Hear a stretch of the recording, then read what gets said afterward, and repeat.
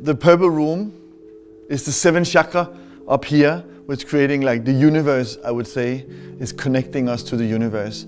And here I'm trying to find out, how do you feel to be part of this universe, and how do you wish the universe to embrace you? It's a very interesting question, I think. And here we are using for this workshop Indian Tibetan singing bowl, which I've discovered how you can paint with those. The singing bowl is working, of course, when you hit it. You have a very beautiful sound. The sound is a frequency, and the frequency goes through your body because we are water. So the frequency will somehow activate our emotions, our nerve cells and so on in the body. But of course, the main thing is here is we are going to paint with it.